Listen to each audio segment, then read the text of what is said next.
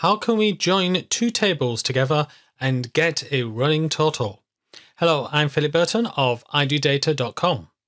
In the previous video, we created these two tables, incoming and outgoing, and we have certain amounts on certain dates.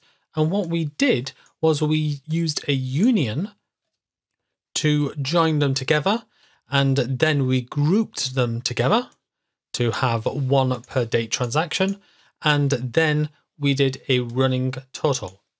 However, is there another way rather than using a union? Can we use a join instead? And the answer is yes, we can.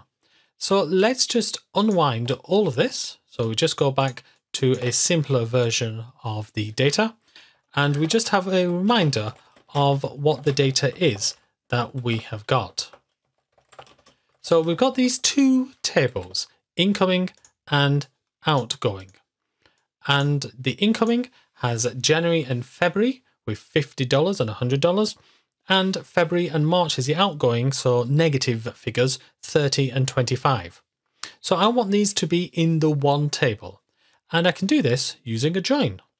So if I say select star from, and I will have the incoming, which I will alias as I just to make it shorter, and I will do a join. Now, what sort of join should I do? Well, let's just type the word join to start with. Now, first of all, I need an on. I need to say what they're going to be joined on. What is the common column? The common column is not going to be the amount, because just because I have $50 going in and $50 going out, that isn't the same unifier. Instead, it's the date. So if I have a February date, I want to have any information from February there, the same date, 1st of February. So I'm going to say on I dot date transaction equals O dot date transaction. So let's just have a look and see what we've got. And we've only got one row, February. And the reason for this is because this is an inner join. If I don't specify what it is, it's an inner join. So it'll only do a comparison where both rows have the same figures, in this case February. So because January is not contained in the second table, that is excluded, and similarly for March. Now a left join would give me everything from the first table, incoming, and only those which match in the second table, outgoing, which is good for January, but not so good for March because there isn't a March in the incoming. So what I need to do is, instead of using a left join or a right join, which is the same thing, except in the second table, or instead of using an inner join, I need to use a full join. So a full join takes all of the rows, regardless of whether they matched in the first table, the second table, or not. So let's have a look at the output, and we can see here we have our first table with January and February, and our second table with February and March, and we have nulls where it doesn't have a common value. So I need a single column which has the date transaction. So I could say if, or case, the date transaction is null, then give me the second date transaction.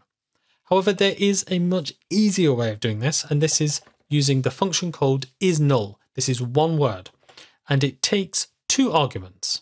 So the first argument is, okay, I want this column, I dot date transaction, and if that happens to be null, then I want this column, which is O dot date transaction.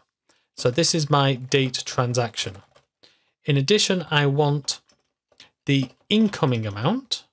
So I will say amount, and I've got to specify which table because there are two amounts.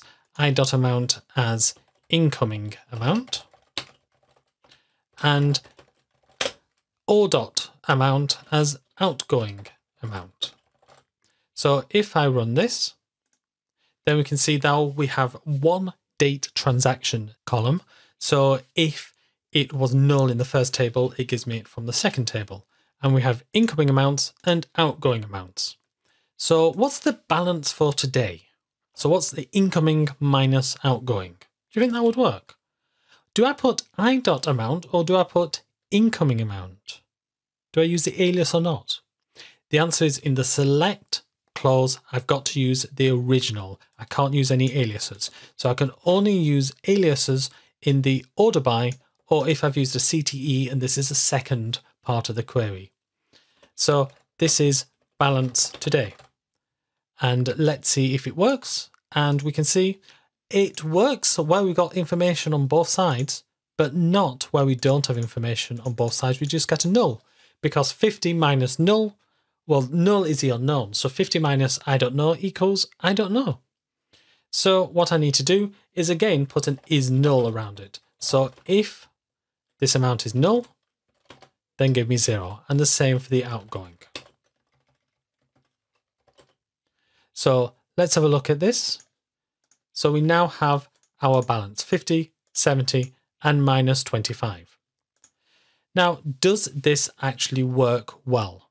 And the answer is, well, it works, but not brilliantly. Let's see what I mean. Let's insert an additional value into this incoming. And I'm going to insert it on exactly the same date, just like we did in the previous video. So if I run this now, you'll see that we have got 2 amounts in February, but just 1 amount in the incoming table, but just 1 amount in the outgoing table. So 150 incoming in February, 30 outgoing. So let's have a look and see if this works. And you can see that we have a bit of a problem. We have got 2 amounts of 30. So if I was to total them up, and you can see we can do this in the balance today, we would have 30 too much in the outgoing amount. So what I need to do is to just do a little bit of manipulation with incoming. So select star from incoming is what we currently have. But I just want 1 row per date. So I now say DateTransaction, and the sum of the amount as the amount, and then a group by. So I'm grouping by DateTransaction. So that summarizes this into just 1 row for February.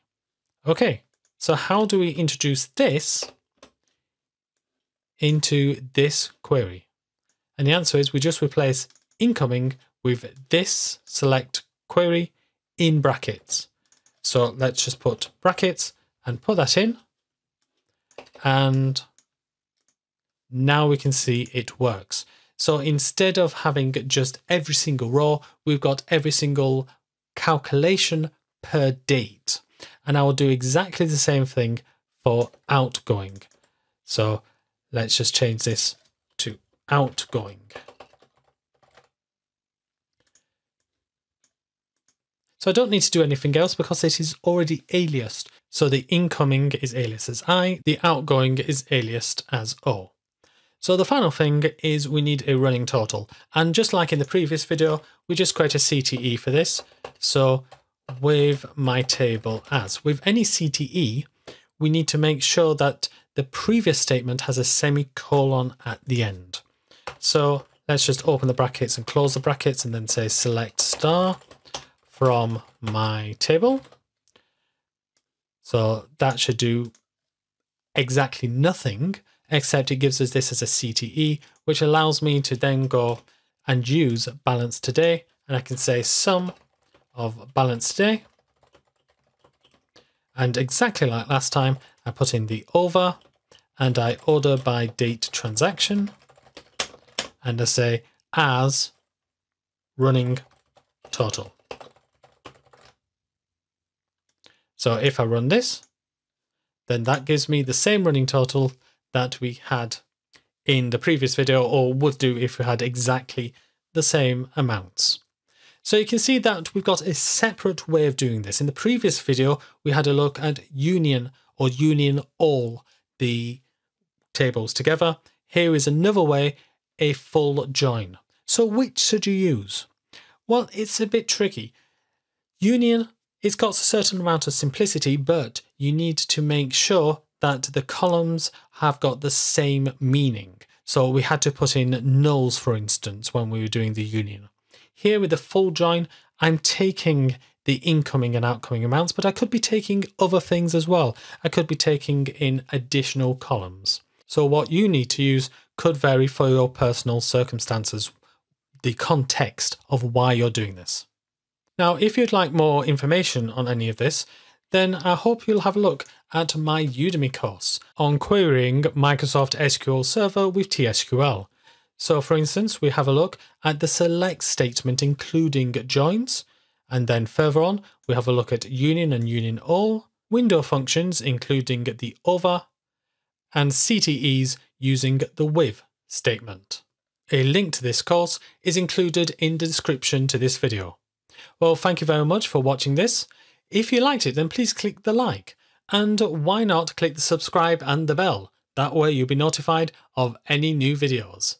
Thank you very much for watching this, and keep learning.